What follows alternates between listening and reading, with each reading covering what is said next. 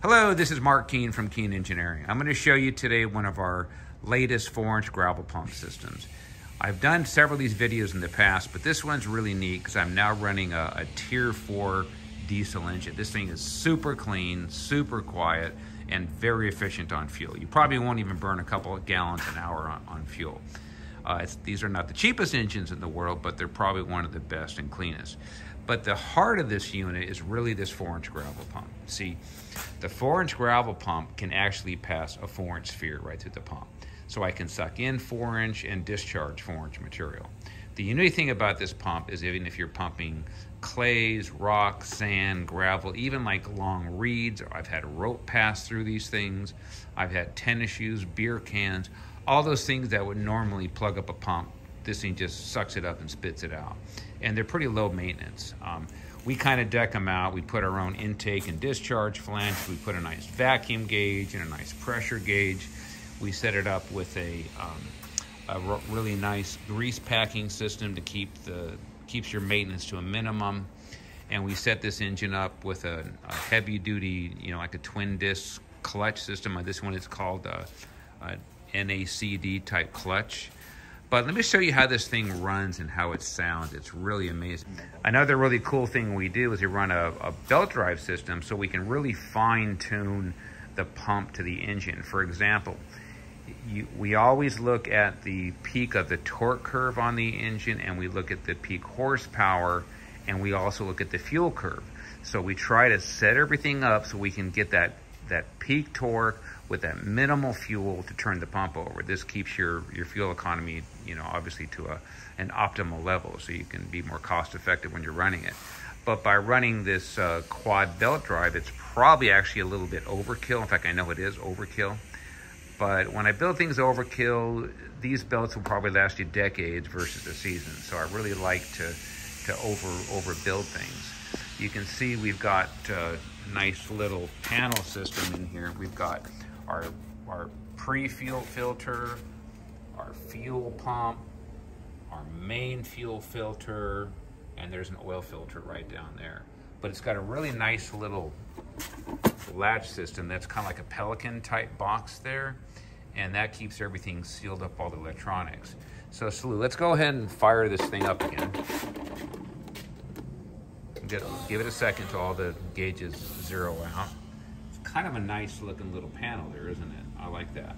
So go ahead and spark it up.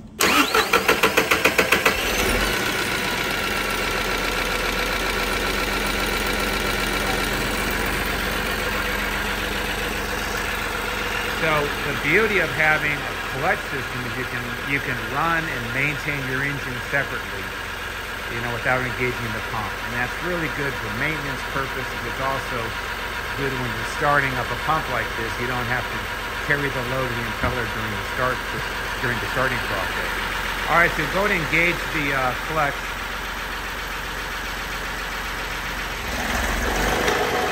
All right, so you can see we've got a nice clutch with a A-cap. And you can see it's turning the pump. In fact, you can feel a little air coming out of here. And you feel the suction just from the impeller in there. Everything's nice and smooth, nice and clean. So you go and rev it up and rev it down a little bit. Go up to about 2,000.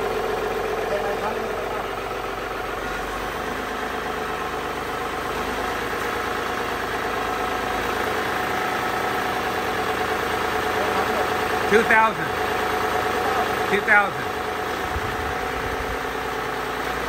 You'll probably never run it at 2,000. But I just want to show you what it sounds like.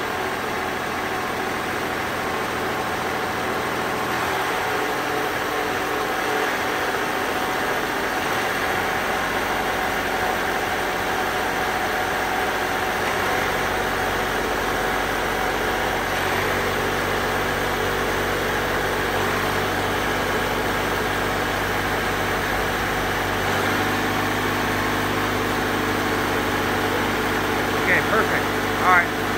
Let's take it back to 900. So you can hear it's smooth. It's still pretty quiet. very impressive package.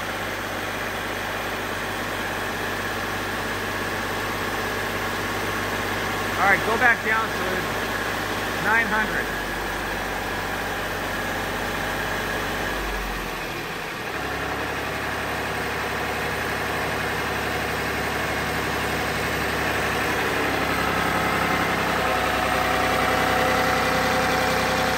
All right, disconnect the clutch. Pull the lever. All right, kill it. So yeah, we've been building these things for like, how long have we been building these, Salud? 40 years? 40 years? 45. 45 years? Yeah, and Salud's built every one of them for me. This guy, he builds his stuff in his sleep. And just in case I've missed it, we've been using a kind of unique belt tensioning system. The whole engine can kind of articulate on those 4 risers there. So real happy with it. So what we're going to do now is we're going to let it run for about an hour. And after we run it for an hour, we're going to change the fluids in the pump, because the customer, it's kind of messy, kind of dirty to do it out in the field. So we're going to do that initial break-in on the pump, and that way when the customer gets this thing, he can just fire it up and run it and go to town.